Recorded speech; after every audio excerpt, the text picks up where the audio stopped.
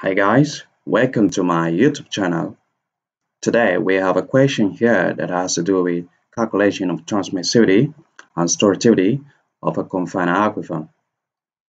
So the question is, a productive well pump water from a confined aquifer at a constant rate of 25.0 liters per second. The drawdown in two piezometers located 30.0 meters and 40.0 meters apart from the well are 4.0 meters and 2.0 meters respectively. Assuming the aquifer to be 35.0 meters thick. Number one, we illustrate the information with the aid of a diagram. 2. Calculate the transmissivity of the aquifer. 3. Determine the storativity of the aquifer. So before we continue, let us briefly review some of the terms that I use in this question so that we can better understand the problem. So we have a confined aquifer. This is an aquifer that is sandwiched between two aquiclude or aqueduct. Piezometer, which is also known as an observation well, is a non-pumping well that is used to measure the elevation of the water table or potentiometric surface. Transmissivity is the rate at which water is transmitted through a unit width of an aquifer or a confining bed under a unit hydraulic gradient. Lastly, we have storativity.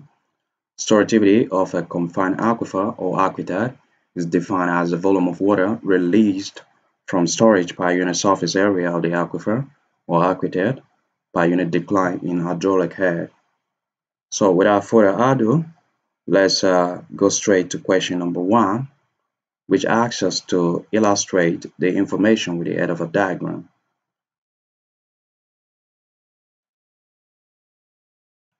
So as you can see, I've already drawn the diagram here in order to save time. So here is a confined aquifer, and this is the thickness of the aquifer, which is B. And we have here the ground level or the ground surface. And also this is the test well or the penetrated well, and the piezometers or the observation wells, which is observation well 1 and observation well 2. And also we have this cone of depression. As water is being withdrawn from the test well, it results to the formation of a cone of depression. And also the maximum distance from the test well at which the effects of pumping is being felt or are felt is known as the radius of influence, which is R. Or in other words, you say that R is the horizontal distance from the center line of the test well to the center line of the observation wells. So we have R1 and R2, and also S, which is the drawdown. S is the difference between the initial steady water table and the pumping water level. So we have X1 for observation well 1 and S2 for observation well 2. So we also have H, which is the head. And we have these arrows here, which are pointing towards the test well, represent the a steady radial flow in the well. So let's move to the next question, which is number 2. Question number 2 asks us to calculate the transmissivity of the aquifer. So in order to calculate the transmissivity of the aquifer, we are going to make use of Thames formula.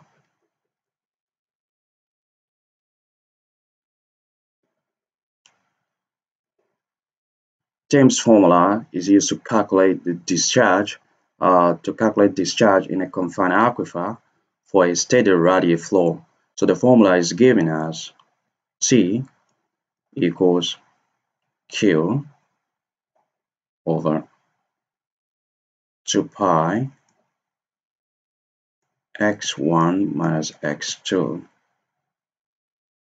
ln of R2 over R1. Remember that ln of x equals 2.03 log base 10 over x. So if we substitute this into this, we will get something like this, Q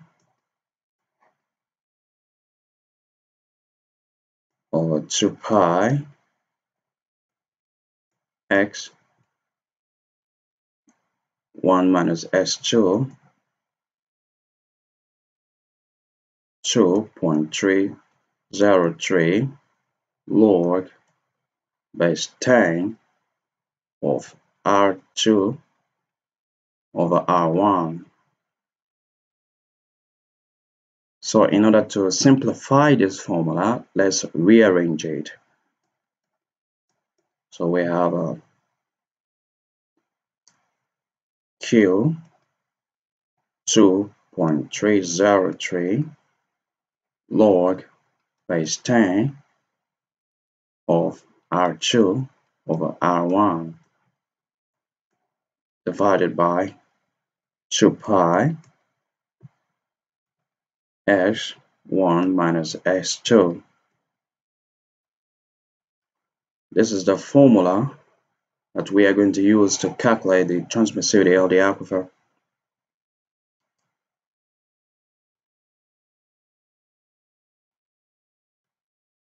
From the equation, T is what we are looking for, while Q, which is the rate of discharge, is given as Q is given as 25.0 liters per second, while the radius of influence is given as 30.0 meters for R1 and 40.0 meters for R2. And the drawdown for the two observation wells are given as 4.0 meters for X1 and 2.0 meters for S2. So we have Q as 25.0 liters per second, R1 is 30.0 meters, R2 is given as 40.0 meters, while S1 is given as 4.0 meters, and S2 is given as 2.0 meters. So before we substitute the following values into the formula, first we are going to convert 25.0 liters per second to either meter cube per hour or meter cube per day. If we want our final answer to be in meter cube per hour, then we can convert it to meter cube per hour. But if we want our final answer to be in meter cube per day, then we convert it to meter cube per day. In this case, I'm going to convert it to meter cube per hour. So let's convert it. We have 25 liters over seconds. multiply by 1 meter cube equals 1000 liters times 3000 seconds, 3600 seconds is equivalent to 1 hour. So second, we cancel second, and liters, we cancel liters.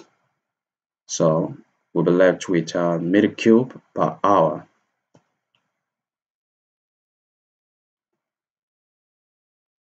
So let's multiply 25 by 3600 divided by 1000. We have 90 meter cube per hour. So conversion of 25.0 liters per second to meter cube per hour is 90. So now let's substitute the above values into the formula. So we have Q, which is 90 meter cube per hour times 2.030 log base 10 of R2, which is 40 over R1, which is 30 in meters. 2 multiplied by pi times x1, which is given as 4 minus s2, which is 2 in meters. So these meters will cancel out, as we have 90 meter cube per hour times 2.303 log base 10 of 40 divided by 30 equals 1.333, which is a recurring decimal number. So over 2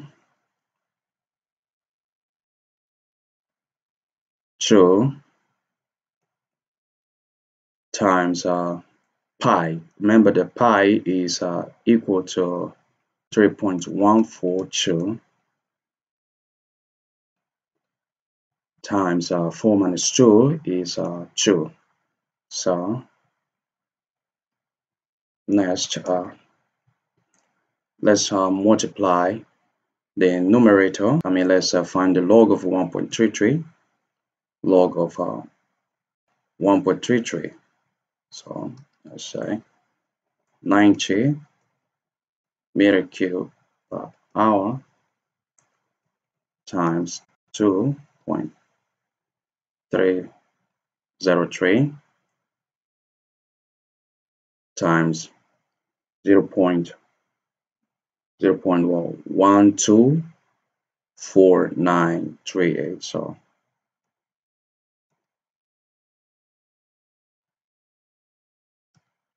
0.124938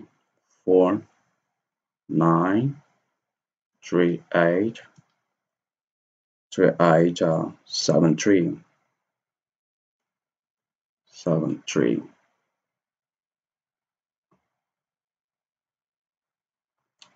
over. So we have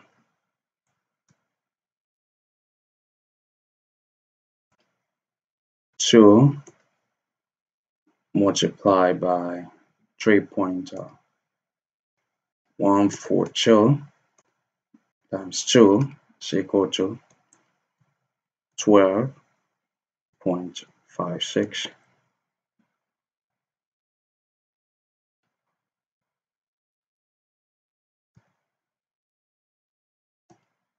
So we have 90 times 2.303 times 0.12493.873. So it's equal to 25.8960505671 over 12.56.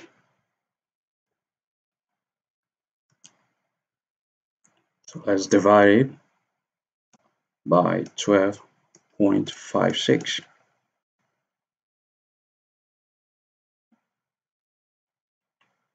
So our final answer is 2.0.062 meter cube. Remember, we have meter cube per hour here. So meter cube per hour. So this is our final answer in meter cube per hour. But if you want your answer to be in meter cube per day, you can also convert this to meter cube per day. So let me show you how to convert this to meter cube per day.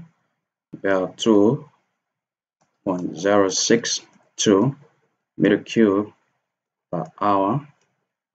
So in order to convert this to meter cube per day, we say that 2.062 meter cube per hour multiplied by,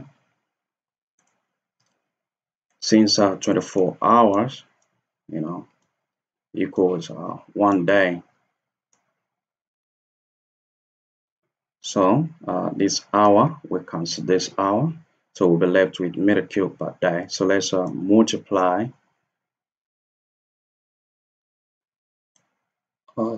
let's multiply 2.062 by 24.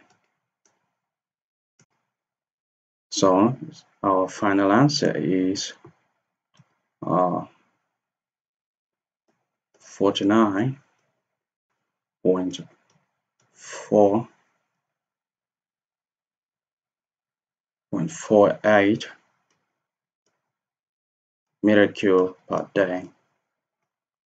This is the final answer in meter cube per day, and this is the final answer. The final answer in meter cube per hour. Both of them are correct.